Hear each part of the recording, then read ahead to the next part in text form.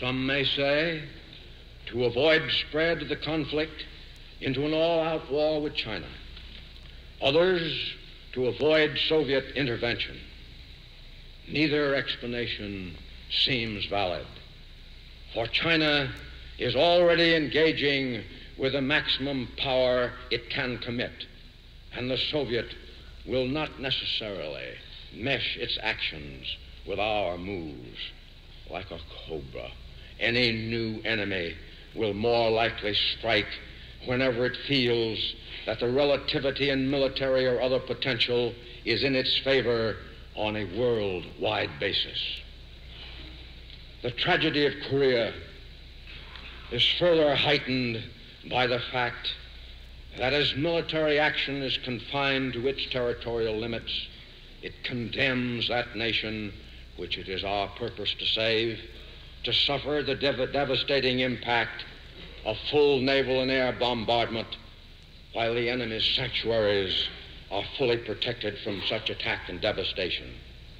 Of the nations of the world, Korea alone, up to now, is the sole one which has risked its all against communism.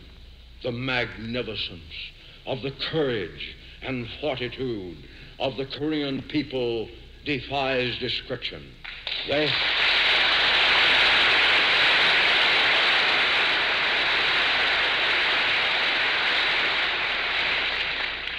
have chosen to risk death rather than slavery.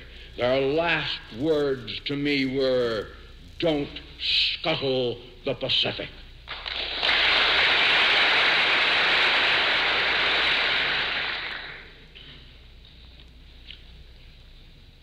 I have just left your fighting sons in Korea.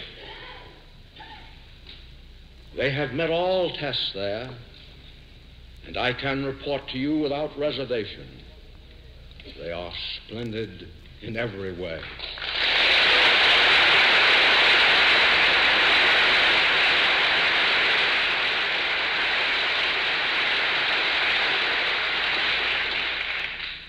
It was my constant effort to preserve them and end this savage conflict honorably and with the least loss of time and a minimum sacrifice of life.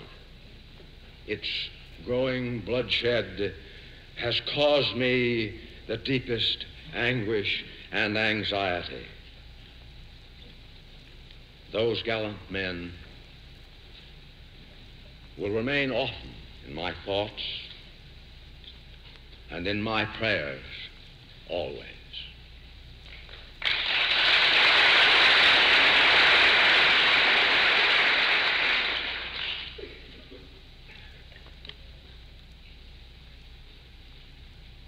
I am closing my 52 years of military service.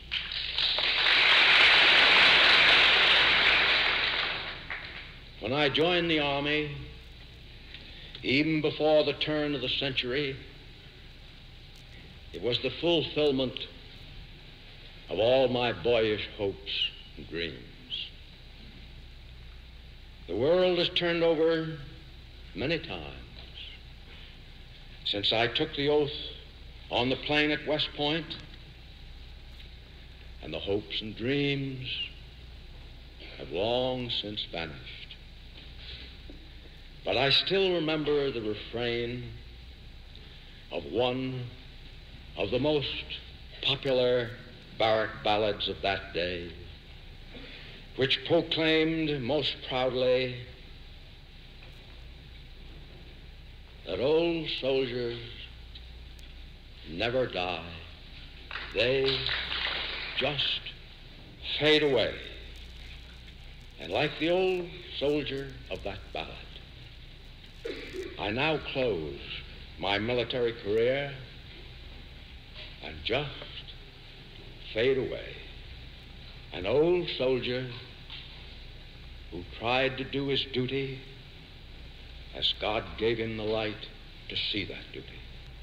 Goodbye.